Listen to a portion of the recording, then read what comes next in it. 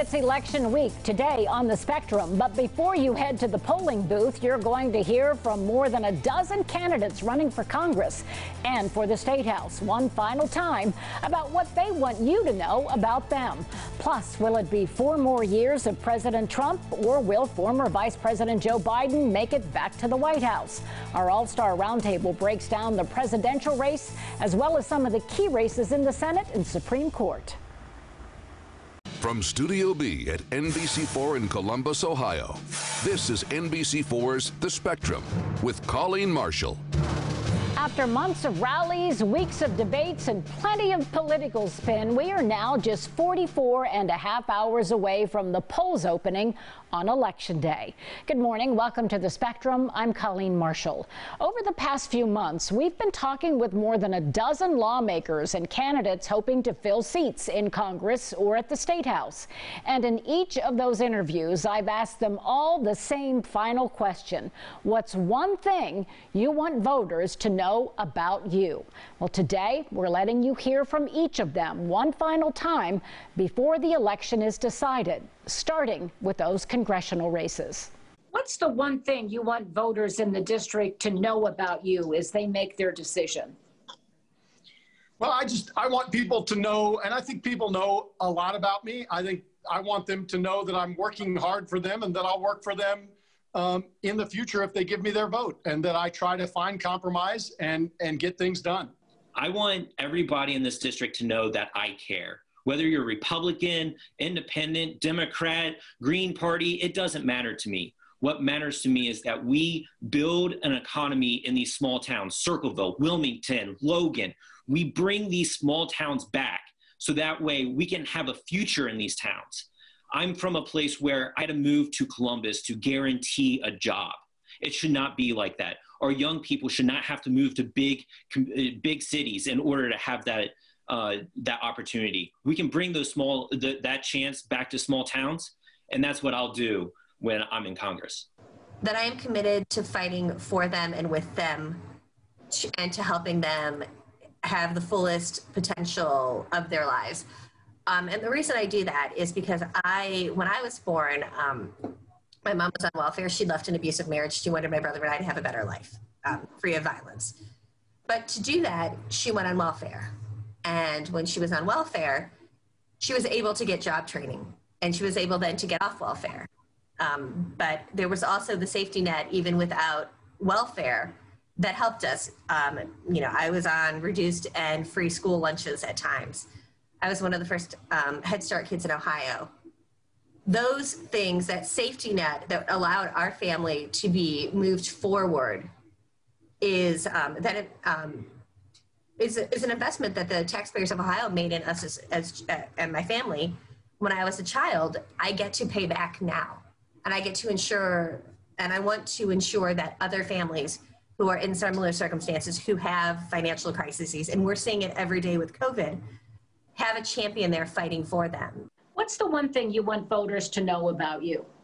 I'm relentless. I don't stop.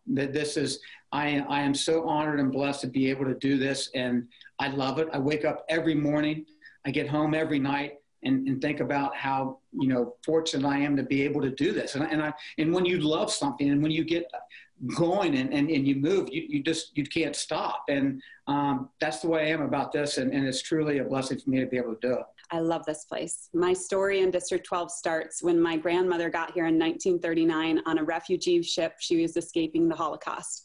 We've been here ever since. I had some time away in Athens and went to OU, but I'm a mom, I'm a business leader. I want to move us forward faster. Above all, I want to unite us. We need to be united right now. We cannot be divided, and we have to choose our country over our party in this moment. We all need to stand up and fight for one another, not against each other. And that's who I am. Maybe because I'm one of 6 kids and I was stuck in the middle. I had to make sure everyone got along all the time. If you look at my experience, well, this is my first run for office. I bring 30 years of experience of public service in finance, administration, and a record of concrete accomplishments. I led a bipartisan effort to design Ohio's Medicaid agency.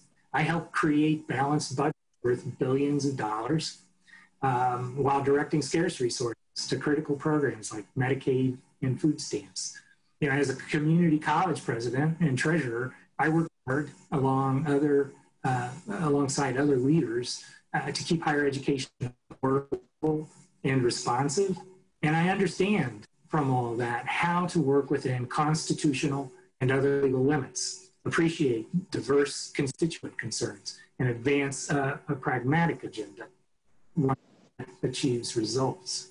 I want voters to know that I'm here to serve them, that I'm an advocate, fighter, I'm blatantly transparent. I believe in civility, and I believe in pulling people together, connecting people with politics. But most importantly, I care about our children. And I care about our seniors and those who have been marginalized. And as I said, when I first decided and was asked to go to Congress, it was important for me to be there to fight for health care. We didn't know we were going to be in a pandemic with 3 pandemics. The COVID-19, I continue to work to tell us to please mask up, please social distance, because being safe is the #1 thing. And I'm fighting for economic recovery because we know women, African Americans, and other minorities are treated disproportionately affected differently.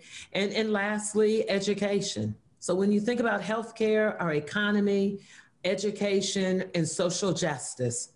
So I move with the time, and now is the time for us to stand together and stand up for all the people, because we know too many of us have had a knee on our neck, whether it's in social justice, whether it's in education or healthcare. This is our time to come together for not only the 3rd congressional district, but for the nation. Coming up after the break, more from the men and women who may be representing you at the State House for the next 2 years. Welcome back to the Spectrum. With 2 days before the election, we're giving the candidates one final say before ballots are due. Our team here at Spectrum has pinpointed several key races at the State House, seats that have recently flipped parties that could be vulnerable again in 2020. What's the one thing you want people in your district to know about you? I think the one thing I want people to know about me is that I care deeply for Ohio. I have a lot of hope that throughout this pandemic, we are going to see Ohio's best days ahead. And I think there's work to do, but I think there are systems and things in place that are going to continue to really strengthen Ohio's families and Ohio's future. You know, I am a person that has had to fight really hard, both for my own family and for other people's families. It's something, you know, that I enjoy doing. I've developed a lot of grit over the years working on legislation that is difficult to pass, but necessary for Ohio families. And so I want to continue that work and expand that work to be a fighter for every Ohio family. I work for them.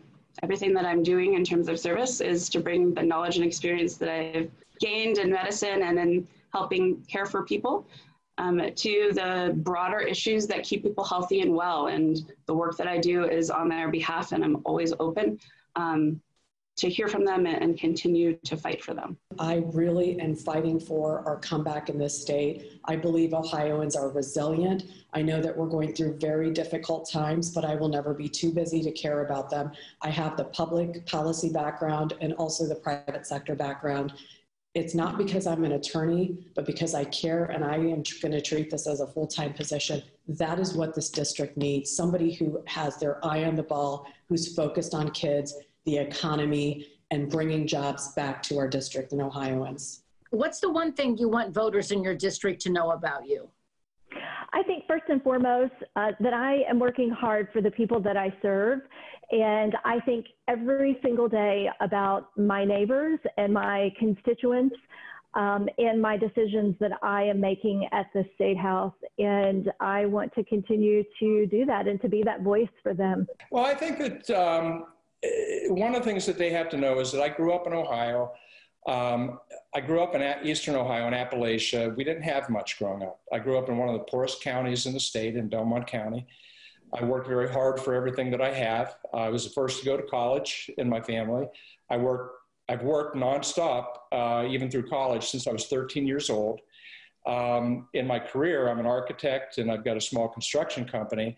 And for years, for decades, I get up and I'm at work at 6 a.m. in the morning with my boots on and my hard hats, working alongside everybody else and working late at night, as you know.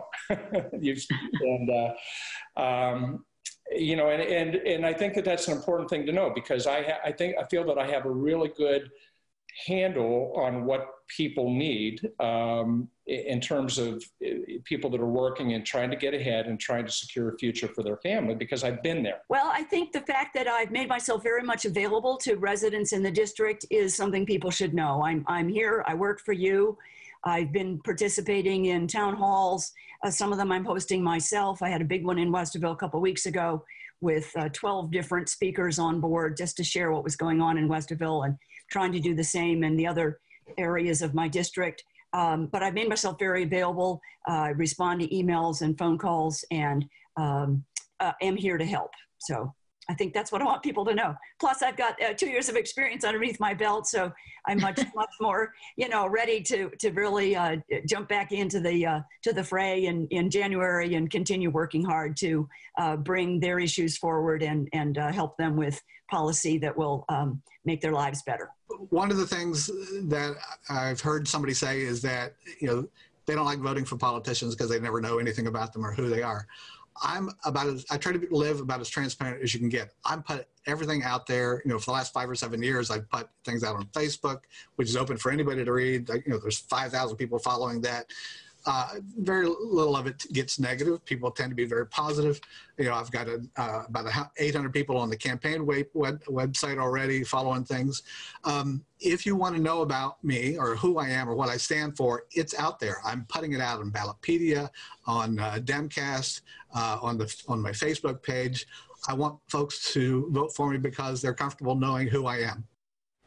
In some of those races, you heard from only one of the candidates. We did reach out to both major party candidates and requested interviews in every one of those races. So if you didn't hear someone today, it's because we never heard from them. And you can see the full interview for all of those candidates at NBC4i.com right now. And coming up, our All-Star Roundtable previews the big day, from control of the Senate and the Ohio Supreme Court to the all-important race for the White House. We break it all down next. In our roundtable this week, we have Republican strategist Bob Clegg back with us, Democrat Sandy Tyson. We are 2 days away from a presidential election, but guys, I don't think we're 2 days away from knowing who the winner is, are we? No. So what are your predictions for what it's going to be like on Election Day? Well, I think... Oh, which one? Go ahead, Bob. You can start. Oh, okay. I'm sorry. I think there's going to be, on Election Day, not as many people voting, but it's going to be a lot of Republicans voting, because a lot of Republicans across the country have decided they're going to wait and actually vote on Election Day. So I think we're going to get a really two different set of returns. You're going to get one set of returns for Election Day voting that's going to look really, really, really Republican. And then you're going to have, you know, those early voters that's going to tend to be more Democrat. But a lot of those voters, Sandy, have gone and voted in person, like we've seen here in Franklin County. So that will count, right, on the day? It will count on the day. I waited in line. It snaked all the way around the building. It only took about an hour. But I think we are going to know the result on Election Day, and I think Donald Trump's worst nightmare is going to come true. He's going to become the one thing he most fears, and that's a loser. And that's because the voters have seen his incompetence, they've seen his record, and all the trend lines are not moving in the direction of Trump. Viruses are up, deaths are up, and I think Donald Trump will be defeated pretty handily. And it's going to be interesting, is it not? And again, I'll start with you on this question, Bob, to see if those Senate races turn. I'm thinking of Mitch McConnell, Lindsey Graham, Susan Collins, Republicans that are kind of in a position that they haven't been in for a while, and that's facing a viable challenger. Yeah, I think what's going to happen, though, is in a lot of those states, like in South Carolina and Kentucky you just mentioned, that the president's going to do so well in those states that he will, those Senate candidates will go along with it right there. I mean, the whole, of course, I disagree with Sandy. I think the president's going to win again. I think he's going to win not only Ohio handily, and you can tell that from the early vote in Ohio right now, but also, he's going to win Pennsylvania and Michigan. Wisconsin, I'm not so sure. What are you thinking about Ohio, Sandy? There's a new poll that just came out that showed Joe Biden up by 5. This is at the same time we've seen coronavirus deaths and infections reach all-time highs. I think this is going to kill him.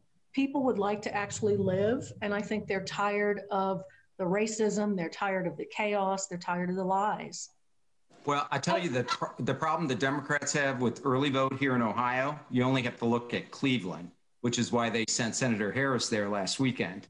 The city of Cleveland makes up 28% of the registered voters in Cuyahoga, but there are only 19% of the early voters that have cast ballots. You can't have that kind of non-enthusiasm with the city of Cleveland and carry the state of Ohio. And the Democrats are seeing that everywhere. They're seeing it down in Miami-Dade County in Florida. There's just no enthusiasm for Joe Biden. Sandy, there are people who are saying that people are voting more against Trump than for Biden. Does Biden have that kind of an enthusiasm, passion gap? I don't think so. I think we saw that at the beginning, particularly with young people, and that's really started to change in the last 6 weeks. I want to ask you, too, about the Supreme Court race here in the state of Ohio. A lot of outside money, and I'll start with you on this one, Sandy. A lot of outside money in that race. Why are people around the country paying attention to a Supreme Court race here in the state of Ohio? Well, because whoever wins control of the Supreme Court, the Democrats or Republicans, have say over the next round of legislative and congressional district maps. And that's really important because we are such a badly gerrymandered state. And the 2 incumbent Republican women are terrified because they voted in favor of a child rapist and they cut the damages for a child rape survivor. And when you do something like that, what do? You call in Karl Rove, Mr. Dirty Tricks, and you have him come in and you try to smear the Democrats. Jennifer Brunner's running. She is very well regarded in Ohio. She won the Kennedy Family's Profile and Courage Award for restoring integrity to our elections. And so the incumbent Republican women, they don't want to go after Jennifer, so they brought in Karl to do it for them. Well, let me ask you to respond to that, Bob. Yeah, and they brought in with George Soros money, which you people don't seem to think is a problem.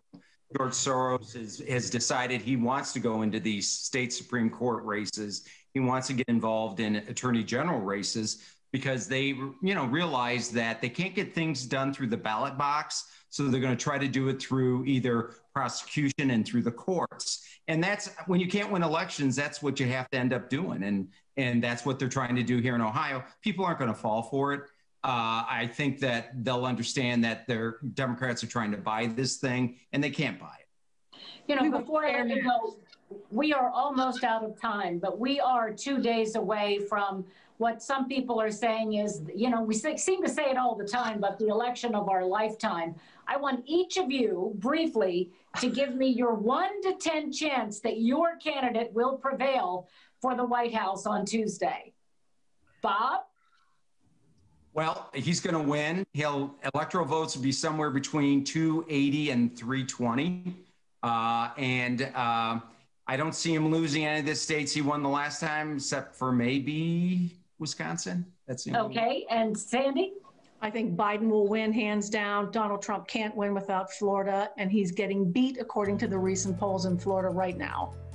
All right. Thank you both. We will see who's right 1 week from now or a couple days from now, maybe. We'll be back right after this. The political landscape could swing far to the left or to the right when we see you back here next Sunday on the Spectrum. We'll recap what's likely to be an election night like none other and whatever repercussions follow in the days afterward. Thank you for joining us today, and remember to vote.